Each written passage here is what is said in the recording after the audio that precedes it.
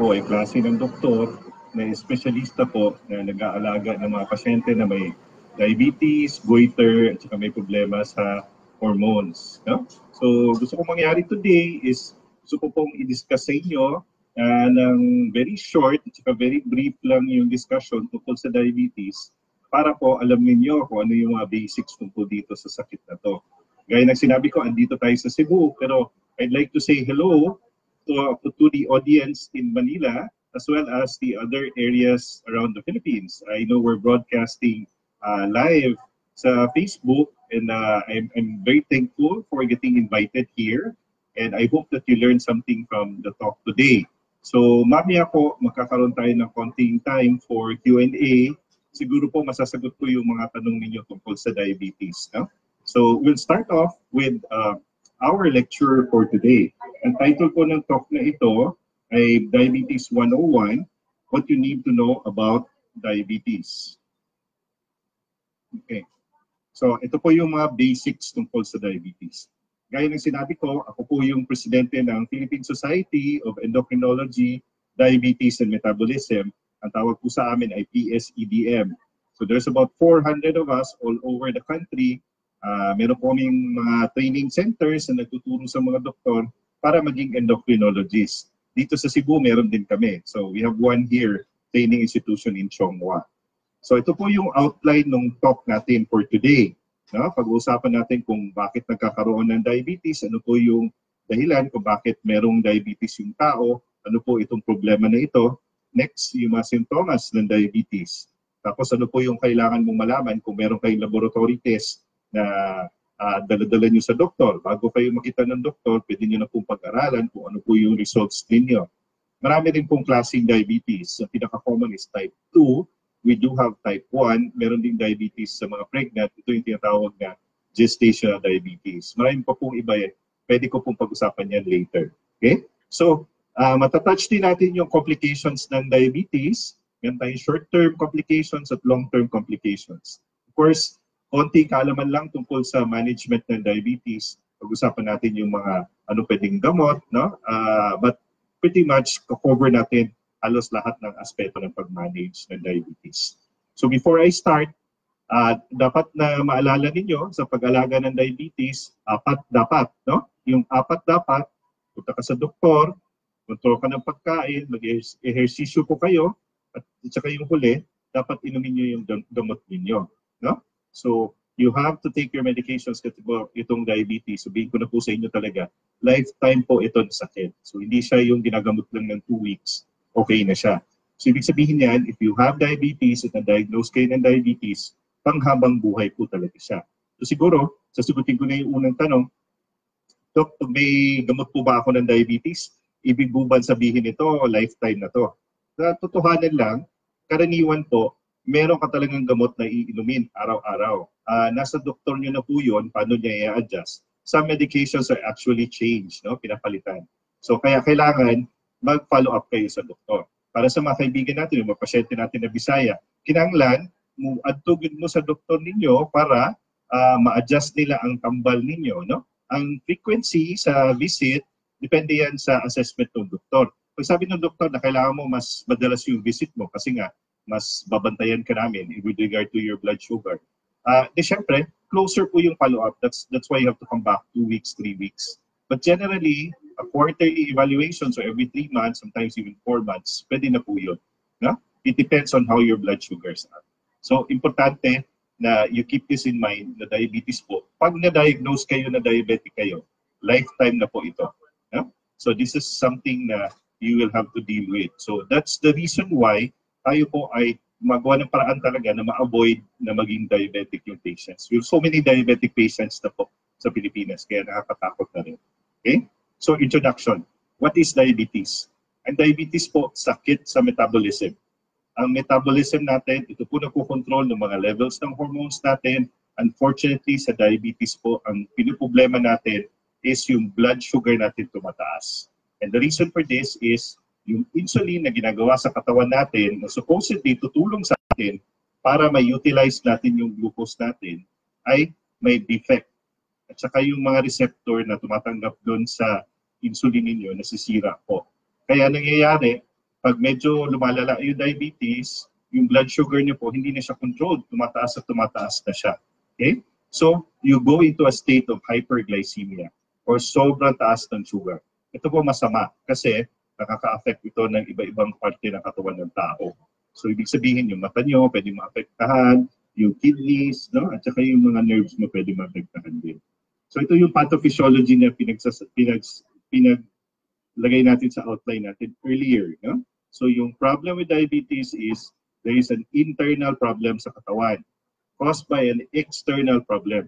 So sometimes merong component na hereditary or meron pa yung kalahi na diabetic. No? So sometimes din lifestyle. Bili kayo mag-soft drinks. No? Kain kayo ng buffet. No? Sobrang dami yung kinakain ninyo, pwedeng bumalik sa inyo yon kasi nakasanayan niyo na yun. You're eating too much in fact that you don't need it anymore. Kaya nangyayari, i-deposit nyo sa katawan nyo, kaya tumataba tayo. Huh?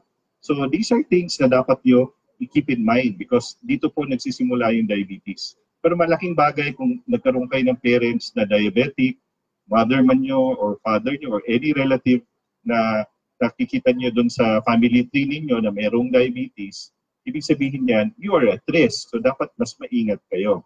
Huh? I said earlier, yung problem is, itong pancreas na gumagawa ng insulin sa katawan, may defect siya kung diabetic ka. Hindi na po enough yung ginagawa na insulin sa katawan. Minsan, yung nagagawang insulin, may defect pa, so hindi nagagamit din. So, in effect, kailangan mo kasi yung insulin as a key to open up the doors and let the sugar go in the body for it to be used.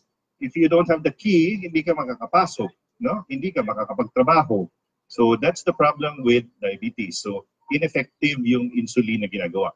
Hormone po si insulin. So si insulin, ginagawa si insulin ng katawan natin every time tumataas yung sugar natin. Pagtaas ng sugar, the body responds by releasing insulin. So pag-release ng insulin, dapat i-open up niyo yung doors para gamitin yung sugar. Para hindi tumaas yung blood level ng sugar. Okay? So ano po ba yung symptoms ng diabetes? Ito yung common na sasabihin ng patients na symptoms nila. Isa dito yung madalas na pag-iihi ng gabi. No? So, nocturia ang tawag doon. No? Kung sa Bisaya yan, mura kagibusaw. No? Sa tunga, sa gabi. Sa gitna ng gabi, ihi ka ng ihi. So, often, these patients will tell you na, Dok, madalas po ako nagigising sa gabi. In fact, naapektahan yung tulog ko kasi ihi ako ng ihi. So, sometimes 3 to 4 times in a night. No? So, that's one symptom. And then, they tend to ask you, bakit ganun, Dok? Ihi ako na ihi. Hindi lang naman sa gabi. Buong araw ako ihi ng ihi. Tapos, syempre, because they keep on urinating, they're also thirsty. No? So, inom din sila ng inom. Sometimes they try to justify, sabihin nila na, Dok, ihi ako na ihi kasi inom ako ng inom ng tubig din. But that's unusual that you're not able to finish your sleep, na 4 to 6 hours na sleep, na dapat nakukompleto mo yon. Pero hindi mo nakukompleto dahil gising ka nga nag-gising dahil sa ihi ng ihi sa diabetes. So that's one. Next, I already talked about polyuria. Yung polyphagia, palagi nagugutom. No? So often, itong patients na to, mahilig sila kumain. No? So yung mga common denominator ng mga diabetic patients, usually, yung medyo nag-gain ng weight. But in the later stages ng diabetes, naglo-lose na sila ng weight because hindi na kaya ni body mag-compensate dun sa problem. So nangyayari, nagbe-breakdown. So biglang kapayatan is also a sign that you may have a blood sugar problem. No? Then, you also have, kaya dito yung weight loss. No? But there are more. No? Pwede ka rin, gutumin ka lagi, ihi ka ng ihi, inom ka ng inom, mapayat ka. No? Minsan yung hindi mo makita mabuti yung your eyesight can be affected also. Hindi mo na makita mabuti yung anong gusto mong tingnan. No? So lumalabo yung paningin mo. This can also be a sign of diabetes. No? And one of the other things that patients complain of is yung parang kung sa Tagalog pa pamamalikat. Pero sa ato, sa Bisaya, no? Parang numbness na siya or kanang binhod. No? So these are the symptoms na minamanifest ng pasyente na diabetic. Okay? So, ulidip siya because of the high blood glucose, nauuhaw yung patient. So, they tend to drink more. Okay? So, again, I showed this, I talked about this earlier, yung polyuria. So, So ihi ng ihi, this is manifested by patients. No? So you see patients like this also, kung kita mo, di ba, yung grabe kumain, no? So, only rice lagi. So, minsan nakakatakot din yan, no? Sometimes you feel that okay because you eat a lot of rice, particularly in the Visayas region, no? Kasi mahilig tayo ng rice dito, no? Manila siguro, meron na rin, no? Pero kita din hilig ta, rice eater talaga tayo.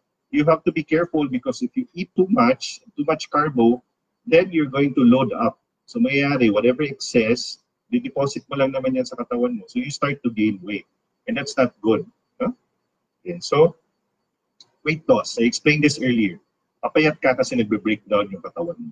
So if you see someone na biglang pumayat, ihi ng ihi, punta ng CR, you try to ask, maybe they're already manifesting with diabetes. But hindi lang yan yung reason bakit karoon ng symptoms. Pwede ka rin magkaroon ng thyroid problem. No? That in itself, ibang usapan na naman yan. Okay, so here are the important numbers that you need to see. No? So I won't confuse you with the numbers that you see. Isa lang po ang dapat ninyong tandaan dito. And that is, if you get an FBS, ang normal po ngayon ay 100. Okay? So if yung blood sugar mo lampas na 100, that means that's a cause for concern. Okay? Diabetic ka pag lampas ng 126. Pero 100 to 126, that's pre-diabetic. Okay? So ano ba ibig sabihin ng pre-diabetic? So you one step closer to diabetes. Pwede pang maremedyohan yung pre-diabetic. Diet, exercise, sometimes even medications can be given to these patients. Okay? So don't get confused with the numbers. Isa lang yung number na tatandaan. FBS 100. There are other ways to diagnose diabetes. You also have glycosylated hemoglobin or your A1C. No? That's a little bit more expensive kaya hindi lahat nakakakuha niyan. FBS is still the cheapest way for you to diagnose your diabetes. No? Meron pang isa, yung pinapainom yung sugar. That's what you call the 75-gram OGTT. The numbers are different. I won't focus too much on them kasi hindi naman sila commonly na-encounter ninyo. Siguro A1C, just for you to remember, you want to keep your A1C levels anywhere between below or at least between 5.4 to about 6. No? Depende sa goal na gusto nyong gawin. So these are the three common. But the most important number, ano nga yun? FBS, less than 100, dapat yung normal na value. Anything above that is something that we need to be afraid of. So dapat magpatingin. No? So let's talk about anong mga klase ng diabetes. There are several. No? But the most common is type 1. And these are the patients that you will commonly encounter because ito po yung mga patients na 40 above. No? Or 45 above. Pwede rin. Basta relatively older age group. No? I'm not saying older age group. No? Kasi yung mga type 1, they tend to belong to the younger age group. Itong mga type 1, ito po yung hindi talaga nakakagawa ng insulin. Kaya kailangan nila ng insulin na inject sa kanila. Yung type 2, they start off with, usually with oral medications, then eventually, if needed, baka malipat sila sa insulin na. No? Sometimes nowadays kasi, medyo mas aggressive na yung doktor ninyo. So baka biglang mag-insulin na muna sila and dahan-dahan palitan nila ng oral medications. So this is type 1. You see this in patients na medyo younger. Sila po yung bata pa, nagkaroon na ng diabetes, no? And then, kailangan talaga nila yung insulin for survival. Because if you don't give them insulin, they're not able to control their blood sugar. They present with complications early on. Okay?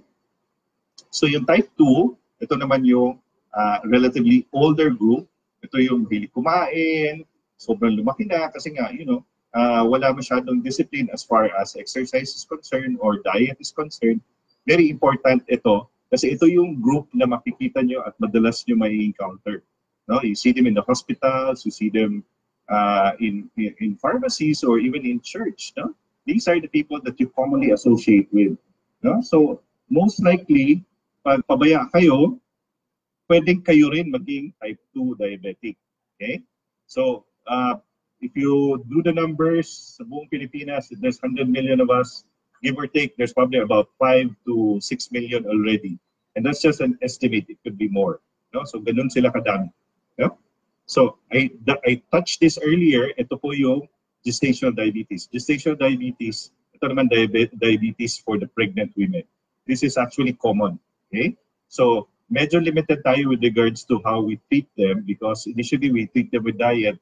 If they are not controlled with diet, pwede tayo mag-proceed ng insulin. So, problem nito, these mothers may have complications in giving birth if you don't control the blood sugar. Okay? Long-term effects ng diabetes, you have microvascular complications, you also have macrovascular.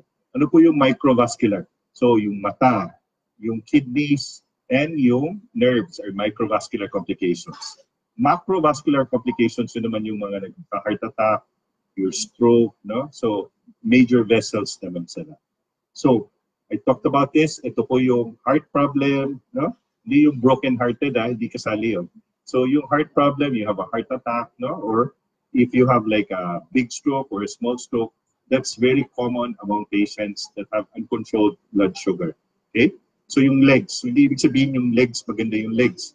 So, mga diabetic, medyo malaki rin yung legs kasi nag-gain ng weight, no? Pero, ang ibig sabihin dito, nababara yung legs. Okay? So, that's the reason why you have these type of complications. Okay? Microvascular complications, we'll run this through. Common problem magkaroon ng dialysis is because of diabetes na uncontrolled. Okay? So, iba pa dito yung problem sa mata, no? Nalalabo yung paningin, at the same time, yung napuputulan ng paa kasi na-infected yung paa, tapos diabetic. Okay? So, you also have peripheral vascular disease. I discussed this. Ito yung nababara yung ugat nyo sa distant na mga arteries, no? Poor wound healing. Okay? So, there are other complications na related sa diabetes. Usually, yung mga sakit na na-amplify. So, dapat alagaan nyo rin yung mga infection, yung post-surgery, pagkatapos ng opera, dapat control yung sugars. I touched this a little bit. No? Ito po yung nerves. Pag nasira yung nerves nyo, hindi nyo na nararamdaman kung sakali natutusok kayo, nakaapak kayo ng karayom, or nakaapak kayo ng tamtax. Hindi nyo na mararamdaman yun. So, mayayari, ito po yung complication, masusugat, may infected, it can get worse. Baka maputol yung paa ninyo. Okay? So, how do we manage? Diet is very important. Look at this particular table. It tells you na half ng kakainin mo dapat ay non-starchy vegetables. Fill up your stomach with vegetables. Then 1/4, pwede ka mag-rice, pwede ka mag-bread, no? And then, yung protein. Ito na yung fish, ito na yung meat, ito na yung pwede. So yung milk or yogurt is together with the main meal. Then you have fruits. Yung fruits mo, limited din. Hindi rin pwedeng ubusin mo lahat yung isang basket ng fruits, no? Kasi that's very dangerous as well. So what about management? Yung recommendation dito, dapat mag-stretching ka when you get up in the morning, and then you spend at least 20 to 30 minutes. So 30 minutes maximum 3 times a week, no? Some patients do this every day, but generally what we recommend is only about 30 minutes 3 times a week. So when you stretch, you exercise, dapat mag-cool down para okay lang yung mga muscle mo, hindi siya mag-sore. Drink a lot of water, okay? And then dapat proper your clothes, no? So syempre, pag you-exercise ka, dapat comfortable ka. Hindi ka mag-wear na tight jeans, no? At saka high heels. Okay? So, exercise brings your blood sugar down. So, this is a very important concept. So, siguro, kung gusto mo magtipid, and then you want to be able to control your sugar, pre-diabetic ka pa, nag-exercise ka para mag-lose ka ng weight, tapos ma-avoid mo yung complications. So, let's talk about medications. So, type 1 patients, insulin talaga sila. Okay? So, for type 2 patients, you have several options. Pwede ka mag-insulin, pwede ka mag-oral medications. There's a very long list of medications that you can use for diabetes. That's beyond the scope of this particular talk. At hindi natin mako-cover ng 30 minutes na kasi katapusin tayo. I just want to emphasize 4 very important things, and then we're going to talk about it. The doctor is your friend with diabetes. So you have to see your doctor. The follow-up usually they will tell you first 2 to 3 weeks muna follow-up, and then succeeding weeks 2 months na yan, 3 months na yan. Okay? So mas frequent yung follow-up if early on in the management of diabetes, particularly kung mataas pa yung blood sugar mo. Okay? Keep in mind that preventing the complication of diabetes is what we want to happen because we won't be able to cure diabetes. No? So remember 4 things that I told you today. No? The doctor is your friend, so you have to go visit your doctor. No? Second, exercise is very important tool for you to control your diabetes or prevent diabetes. Diet is also very important. No? And lastly, medications. So, importante po yung medication. So, apat dapat. No? I hope that I was able to cover most of the key points for diabetes. And I look forward to your questions in a few minutes. We will answer your questions. Thank you and good morning. Yeah.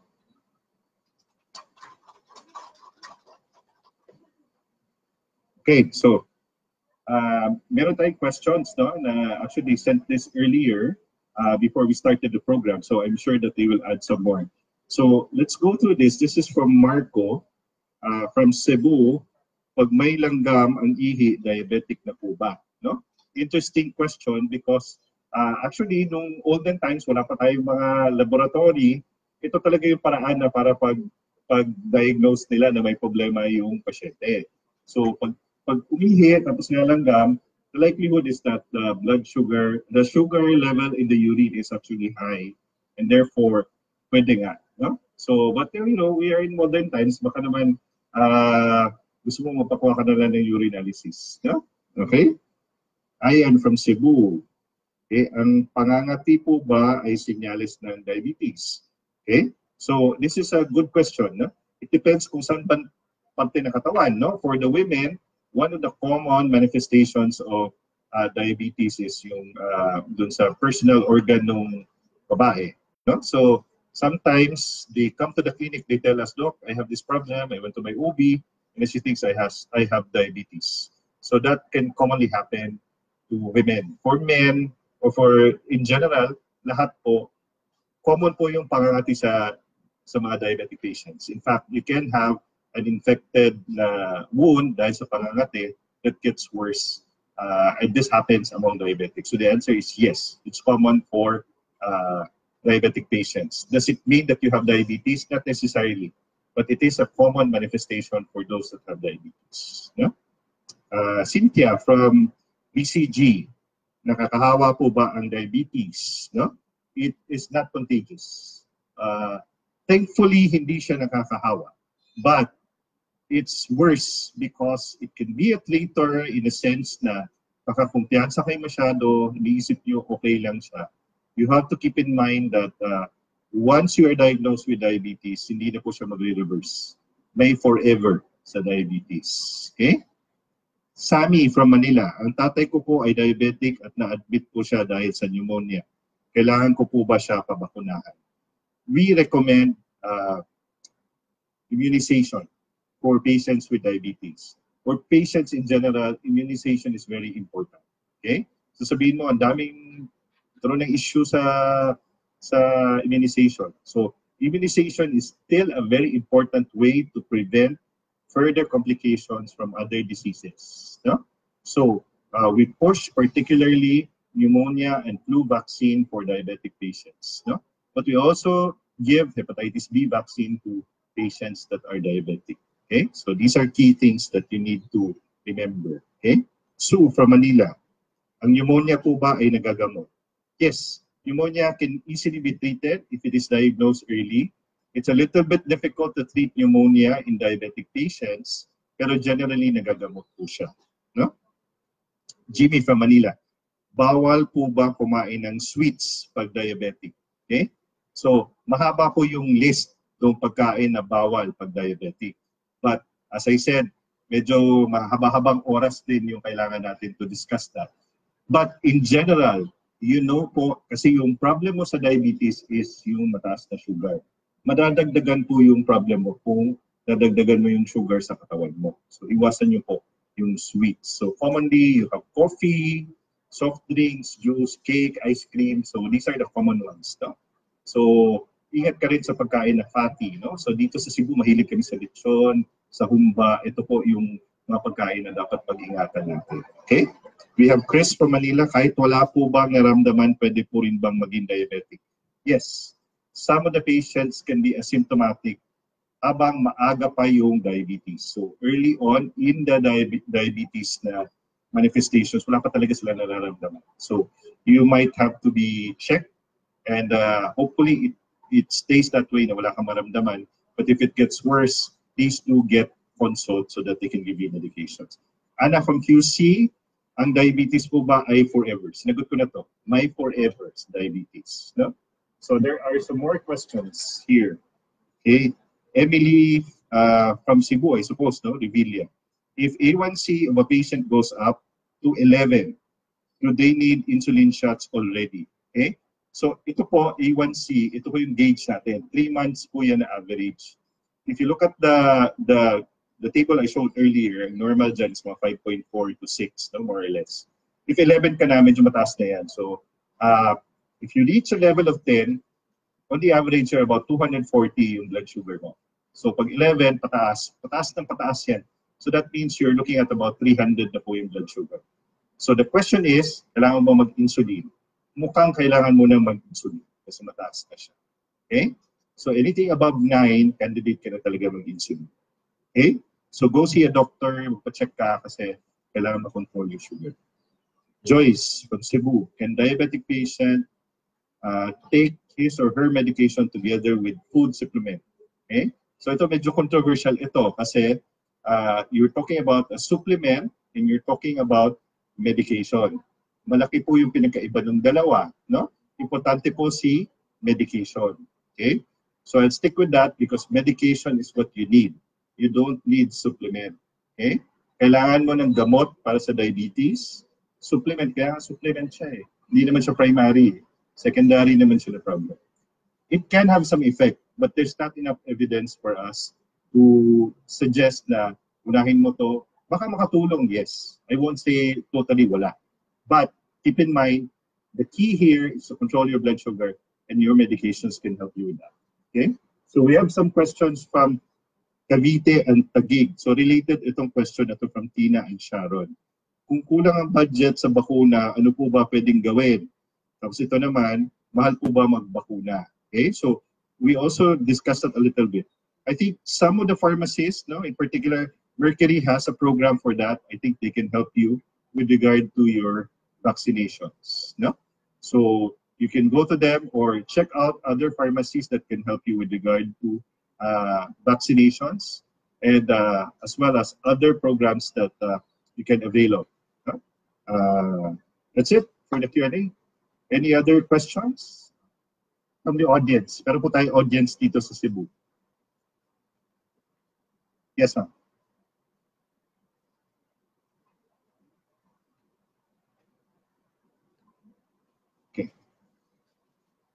So this one is from Facebook, no? Murod Merlinda, bakit po tumataba ang mga diabetic? Okay? So maraming reasons bakit sila nag-gain ng weight. Some of these reasons we already discussed earlier. Madalas po sila nagugutom. And therefore, kumakain sila lagi.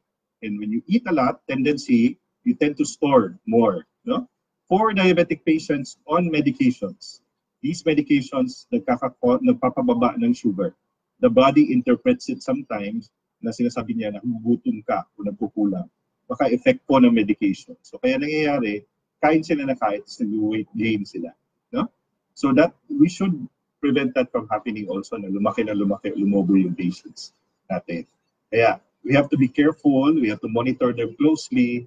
Kailangan po talaga in the initial management, magkaroon tayo ng engagement between the patient and the dietary services. Kasi kailangan kayo makausap yung dietitian to discuss the important aspects of what you need to eat, what you should avoid. No? Sunshine from Facebook.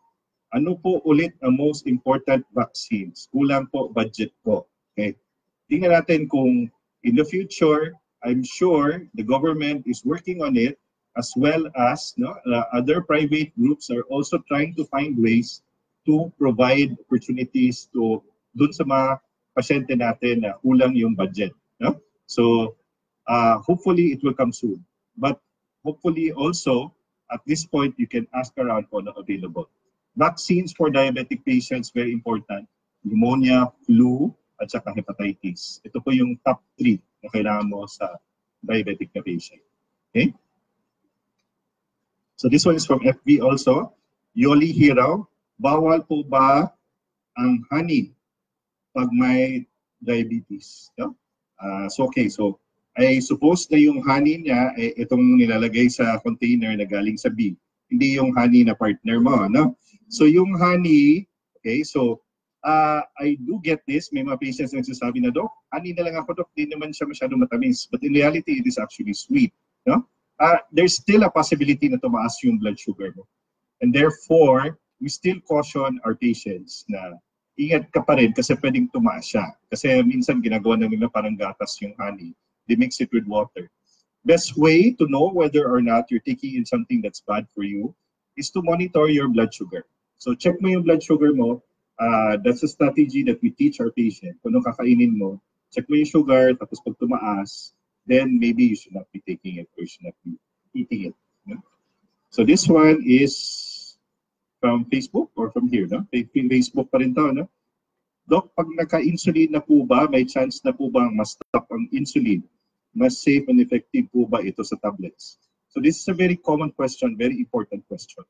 Some of the patients are started early sa diabetes. Maaga sila naka-insulin when they're diabetic. No? So sometimes, if they're early enough, we're able to let the body rest, nakaproduce siya ng sarili niyang insulin, no? So pwede pa po siyang malipat ulit sa tablet. Okay? So as to the question, sana mas magaling, no? Mahirap sabihin because we have to individualize the patient. So isa-isa talaga yung pasyente. So some patients will work well with insulin, some patients prefer insulin, no? Some patients okay sila sa tablet, minsan kina-combine din ng doktor nyo yan kasi sa out of convenience, no?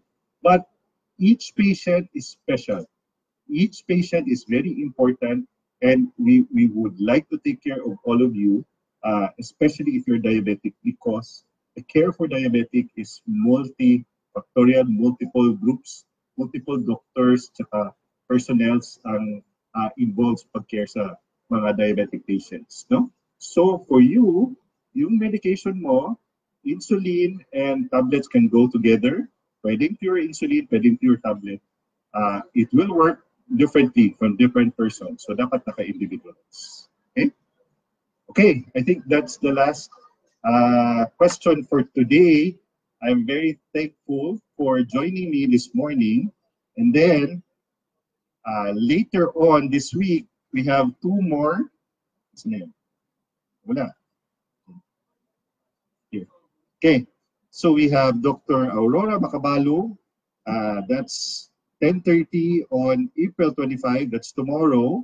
Okay, she'll be broadcasting from Mercury Retiro. Okay, and then we have Mr. Nelson Tubon to talk about adherence for patients with diabetes. I think the patient po ito si ano, si a pharmacist pala si sir.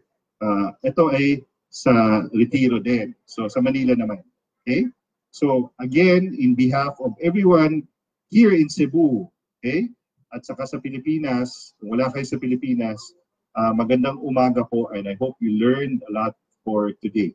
Thank you so much for inviting me, and good morning to everyone.